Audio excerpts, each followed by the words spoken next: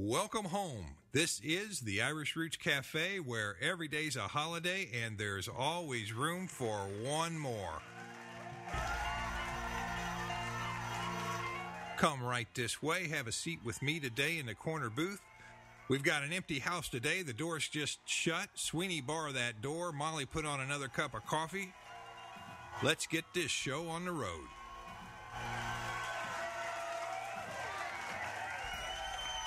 Come right this way. Have a seat with me today in the corner booth celebrating our 48th week.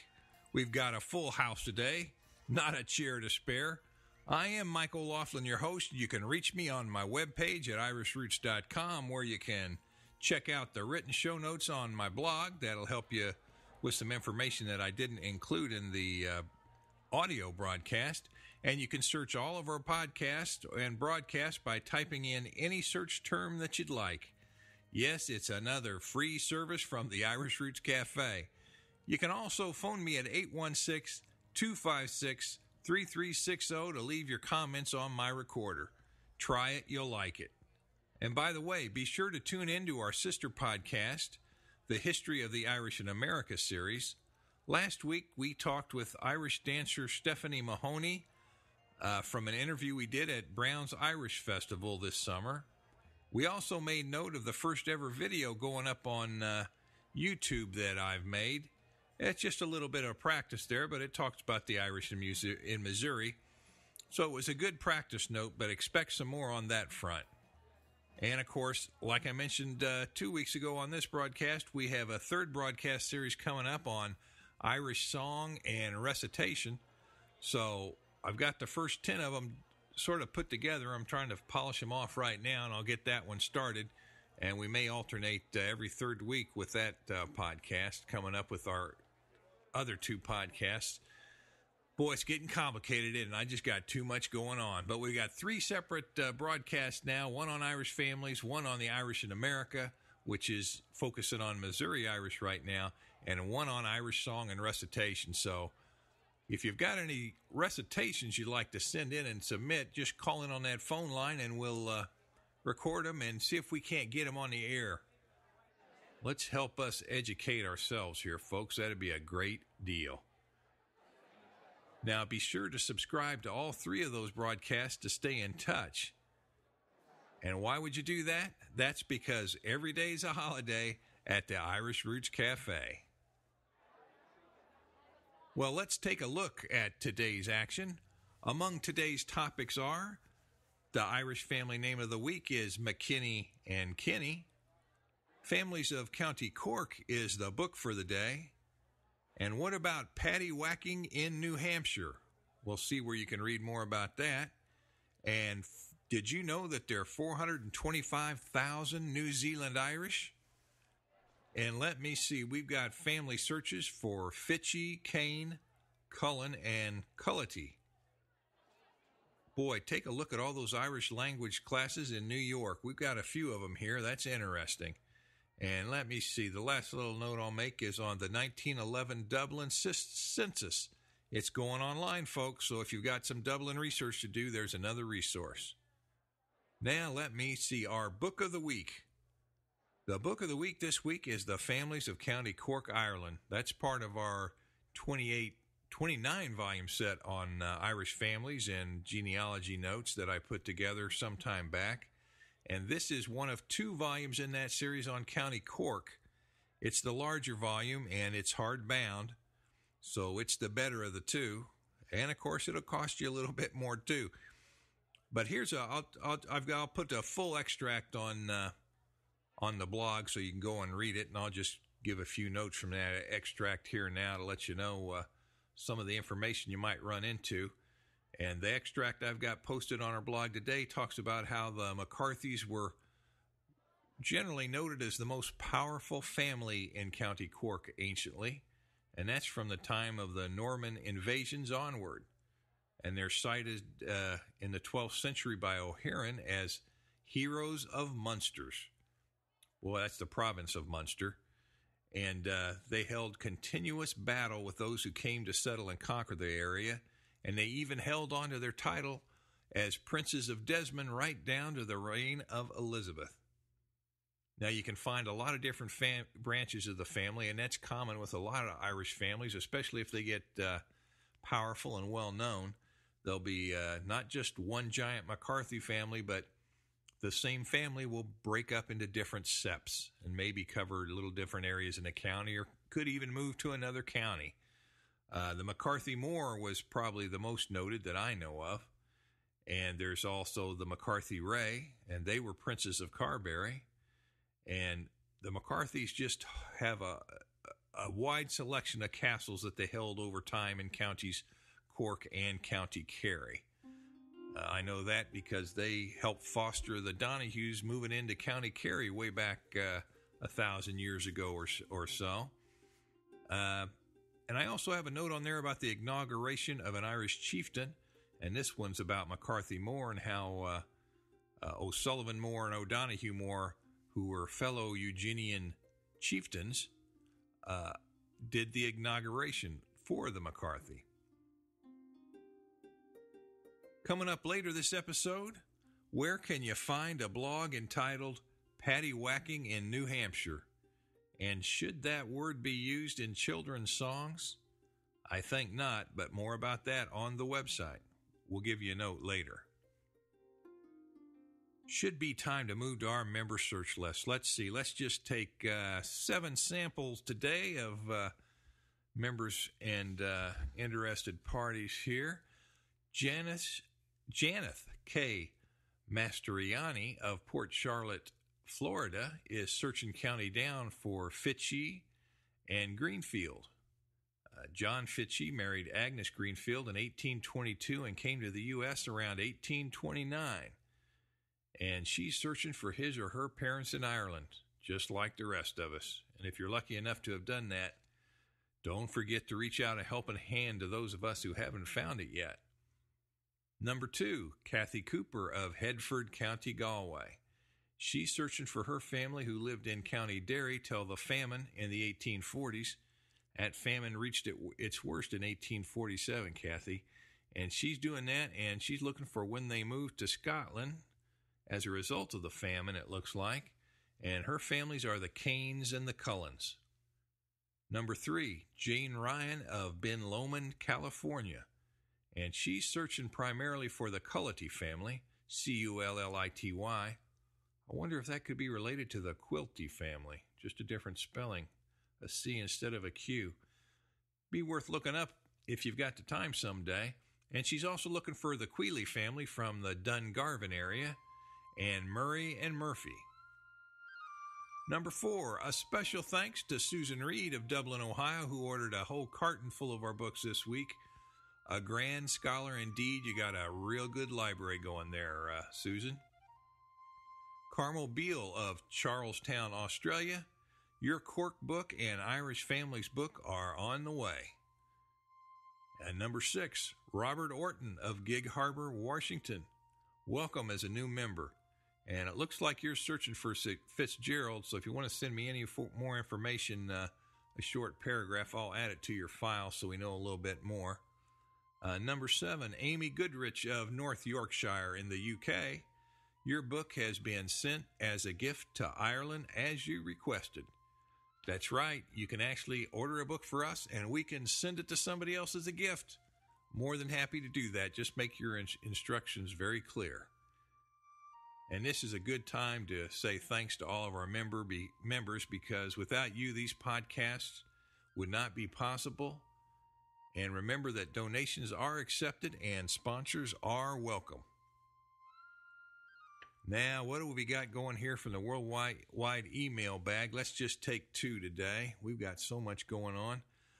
One member of the week asks, what does Black Irish mean? And that's actually the member who's looking for McKenny. And Black Irish, there's so many definitions for that term, it's amazing. Some people say it meant an Irishman who had dark eyes or black hair, or a left-handed Irishman, or the Dubh Gal, the Irishmen who were, maybe it might have been referred to at one time when the Vikings came and attacked Ireland, and some of them settled in Ireland. They were called the Dubh Gal, meaning the dark Irish, and that was a negative connotation for that particular term. And I've also seen even recently that Irish who intermarried with Native American Indians were called Black Irish. And there's actually been at least one book on that, talking about the Black Irish in the Barbados, I think it was. In that instance, you're talking about the Black Irish, meaning Irish names for people with dark skin, which is very interesting. And I think one day I've got a book almost ready to go on the Black Irish. I think it might be time to put something out there. But that gives you an idea that there's no just one cut and dried answer. And some people say it's the survivors of the Spanish Armada who crashed off the coast of Ireland so long ago. And although there was very few of them that would have survived, that's for sure. Let me see. One more here. Let's just spin the hopper. What do we got? Here we go. Let me reach in there. Okay, it says, Mike, I've been through your entire website and cannot locate the periodical referenced in my surname search online for Journal of Irish Families. She says she might be a bit slow, but she can't find a specific link explaining what it is, if it's an online journal or a hard copy journal. And she's really trying to reference the Carlos family. And there's a reference in the journal on Carlos, apparently. And she wants me to help her out and wants to purchase it, whatever it is, if it is pertinent to my research. And, of course, that's the way we all feel. It's if it's helpful to my research. The problem is you never know sometimes till it arrives and you open it up and look at it. The Journal of Irish Families is a hard copy journal. I published that, up until this last year or so, it was 6 times a year. And now it's down to 1 or 2. I can't remember which. And I'm putting so much data on the web page that that's taken up most of my time. And for members, I'm trying to put up more information for them too, sort of online information rather than through the mail. But I had it going for, I don't know how many years, maybe 20 years altogether, could be more. But it was a hard copy journal. It's in several libraries, and I've got the index posted on our free surname search on the web page, along with all our other books.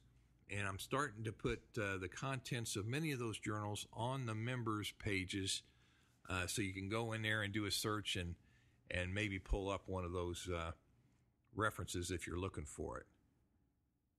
And remember, you can phone me anytime at 816-256-3360 and leave your order or a note on your family search or a message to put out on the broadcast here.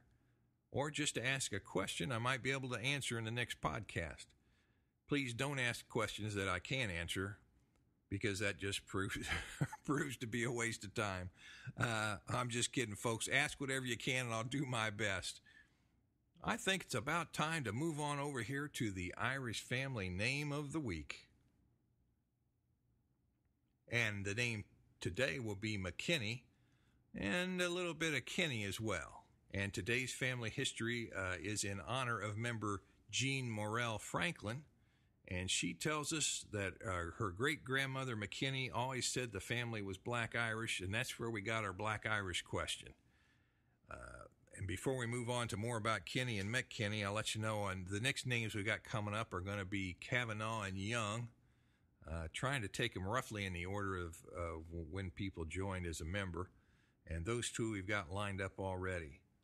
And now back to McKenny. I wouldn't want to cause you any frustration waiting for that. I know you'll be listening if you got McKenny in your family. And, of course, the name McKenny can be spelled with a Mac or O in front of it. And then the ending of the name can be just as confusing. The end of the name can just end simply with a Y or an EY or an IE.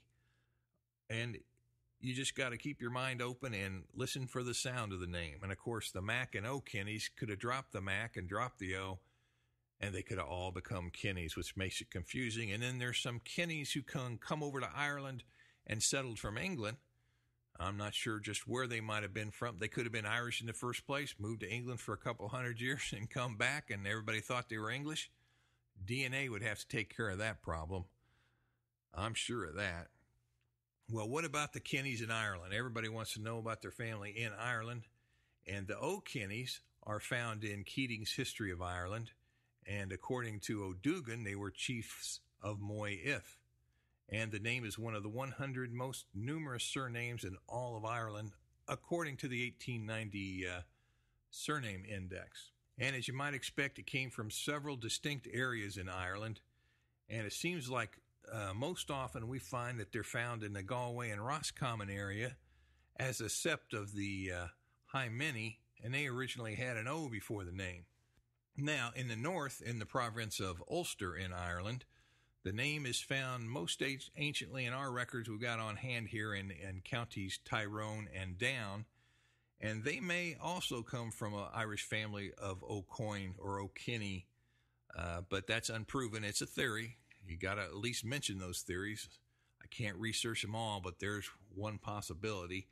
And the family name is found as a chief clan in County Louth as McKenny, and the McKennies or Keeneys, sometimes Keaney instead of Kinney, are found mentioned in County Leitrim in ancient times.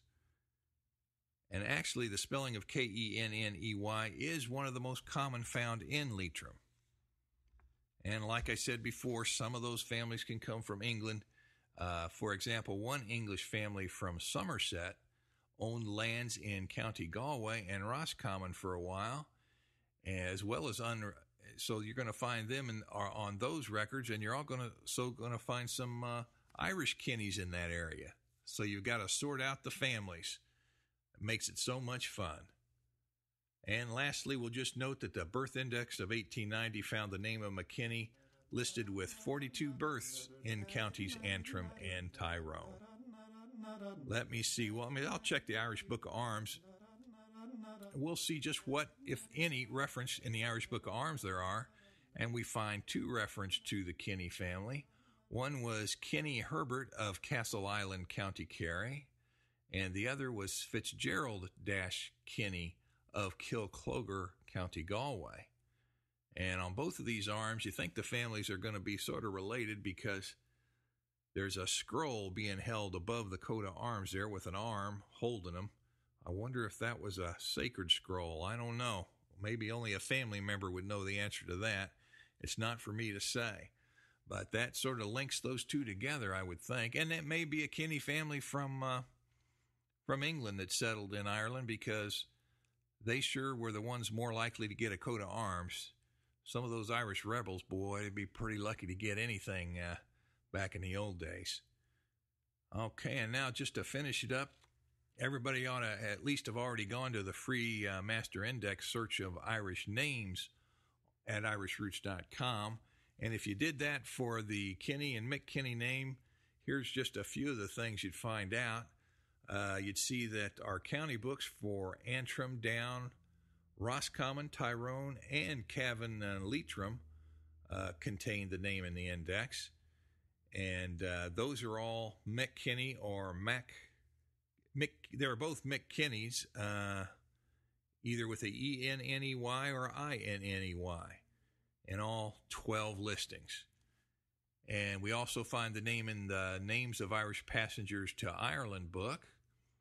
And we also find the Master Index to the Journal of American Irish Historical Society, which shows James McKenny, two John McKenneys, Sarah McKenny, and Thomas McKenny. And just as a reference onto the perhaps numerical relationship between the names, K-E-N-N-E-Y came up 45 times in the search, and K-I-N-N-E-Y came up 38 times in the search, which sort of leads me to think that they're pretty interchangeable, and you can't tell a whole lot just by the spelling of the name. You're going to have to get some facts to back you up. Well, that does it for McKenny for the moment. It's time to move on to the website of the week. Well, the website today, Paddy Whacking in New Hampshire. Now, Paddy Whacking's not a nice term to use, really, especially in the old days, but those days are behind us now, just like the term paddy wagon. That wasn't a very good term. That was sort of an ethnic slur against the Irish, but we got over it. But this blog that I've selected as the website of the week, it explains a little bit about that. It's also a good historical blog, and several times it gets into Irish history. It actually has won several awards. It's by Janice A. Brown, and it includes some good notes, like I say, so you might want to check it out.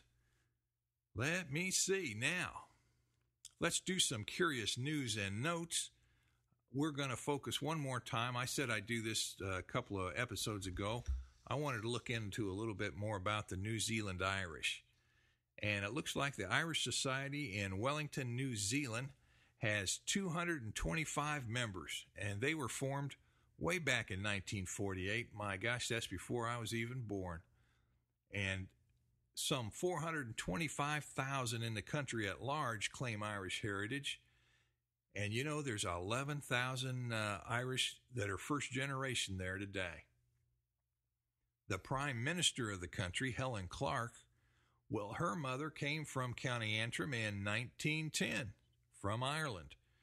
And Irishman Thomas Bracken composed the first national anthem for the country. So the Irish are making impact all over the world. We know that. And it's also noted that there's an undergraduate course in Irish studies, and it's said to be the only one in Australia or New Zealand. Well, that's interesting. I would have thought Australia would have had an undergraduate course or two.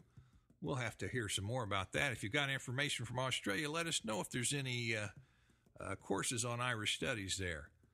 And you can read more about a recent visit by Ireland's president to New Zealand at the RTE News website. I've got the link on my blog if you want to read more. And the second curious news and note will just be a little genealogy tip. The 1911 Dublin Census is going online in autumn of 2007. And it's going to be posted on the National Archives of Ireland website. And they're going to digitize more and more from the 1901 and 1911 websites as time goes on. That's at the Irish Archives, and I got that link on the blog too. Okay, what have we got? Let's move on down to events and notes. Let me see. I got a note here, came in the email. The Echo Nation pages has some photos from the Cavan Society of Philadelphia celebrating their 100th annual ball. You know, that could be a group to check out if you're hunting your family in County Cavan. And we have a note also that the Irish Echo newspaper has returned to the newsstands in Boston. Well, that's interesting. They've been gone from there for a while. I don't know how long. But I tell you what, that Cavan Society of Philadelphia, they might, of course, weren't alive in the 1800s, the folks there, but there might be a historian or two within the group, and there could be somebody who knows that portion of Cavan that you're researching in. So that'd be a good one to think about contacting. And of course, Cavan's not that big a county, so you might be related to whoever you talk to if you came from Cavan. Let's move on down to Australia. Port Adelaide, Australia. There's a Celtic festival December 1st and December 2nd coming up. Celtica 07. From 11 a.m. to 6 p.m. are the hours, and you can find it on and near the waterfront.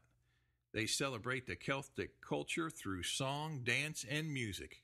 Boy, I wish I could be there for that. If it wasn't such a long plane ride, I'd be on that trip. And let me see, Chicago, November 17th, the Irish Heritage Singers hold their annual concert. And that's entitled An Irish Journey, and that's at 7:30 at 4626 North Knox Avenue. More information on the webpage. And one last note, boy, we found at least 4 places advertised that were giving Irish language lessons in New York.